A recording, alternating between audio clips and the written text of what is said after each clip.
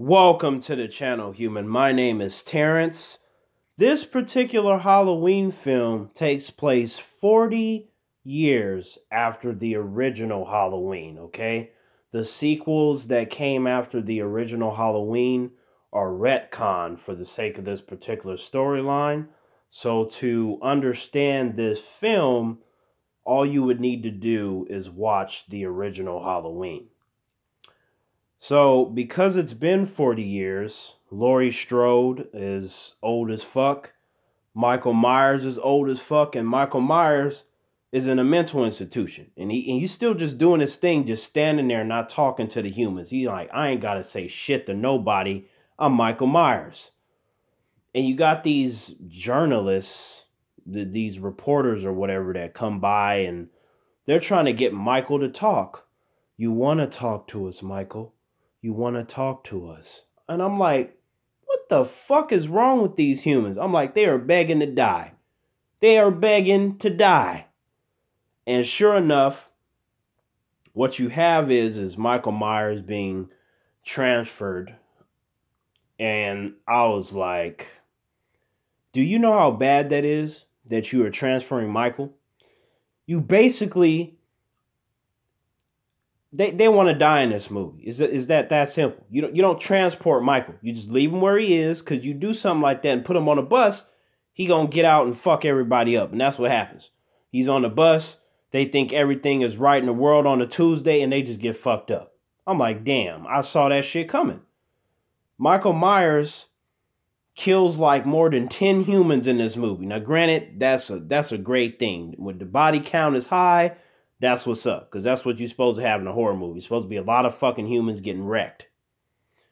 What I like about the Laurie Strode character in this particular Halloween film is that she is a lot like Sarah Connor. I'm talking about she has been training for 40 years, learning all the weapons, practicing with the firearms, and she got that accuracy. You know what I'm saying? That shit where, you know, maybe if a tiny army comes by, Laurie Strode gonna be able to wreck they shit. Michael Myers come by, Laurie gonna be like, what's up, motherfucker? I've been training to take your ass out for some decades, 40 years. Step up, Michael. Ain't gonna be no sequel for you.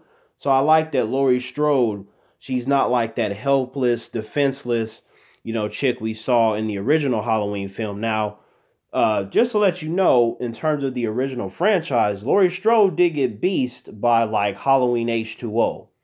But if you compare her to how she was in the original Halloween film to this one, it's like she a completely different person. It's like she looked the devil in the eyes and she was like, motherfucker, you come around again, I gotta be ready. I can't be sitting around going, help me, please, call 911. It's like, they not gonna get there fast enough. You're gonna be dead as fuck. You better get beast real quick. So I like that Laurie Strode is tough, because it's like, it makes you believe that even though Michael Myers is hacked, that there's a human in this environment that can stand up to him. And over the course of 40 years, Laurie Strode, you know, she had a daughter, and she definitely trained her daughter pretty good, but her daughter just like, she wanted to have a normal life. She's like, Mom, you fucking batshit crazy, can't be around you. The daughter ends up having her own family and stuff, and you know, she don't really reach out to her mom. You know what I'm saying? She like, let the mom stay over there to herself, and she's still under the impression that Michael Myers is gonna get out and kill us all one day. You know, Laurie's daughter, I bet you she like felt stupid as fuck when Michael Myers actually escaped. You know what I'm saying? They were just dismissing her, laughing and all that stuff. And I'm like, okay, y'all don't listen.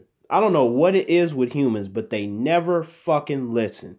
They like to joke and laugh and drink their fucking alcohol. And then when something happens, they want to get serious. But sometimes it might be too late. Luckily, you got Laurie Strode in this movie to let these humans know, y'all are dumb as fuck. I've been trying to tell you this for like 40 some odd years, but y'all don't fucking listen. And now you got dead bodies everywhere. And Michael, let me tell you something. Michael, is old as fuck in this movie, but it don't matter. You know like how the humans say age ain't nothing but a number? Yeah, it don't matter in this movie because Michael is still wrecking motherfuckers like he's in his early 20s. Like, age don't matter to this dude. He is incredibly hard to kill. And I feel like the longer Michael Myers just stares out into the distance, it increases his strength. On a scale from 1 to 10, 1 being horseshit on a hot, smelly ass day, and 10 being mind blowingly amazing, I'm going to give this movie an 8.5 out of 10. This is a really, really good horror movie. And the way that they were able to bring Michael Myers back into this day and age. And granted, this is a couple years old, but you know, the sequel was supposed to come out this year, but the pandemic fucked it up, so we ain't going to get it to 2021. But yeah, the way they were able to bring Michael Myers back in this day and age and have so many humans go out and support this film made all kinds of money.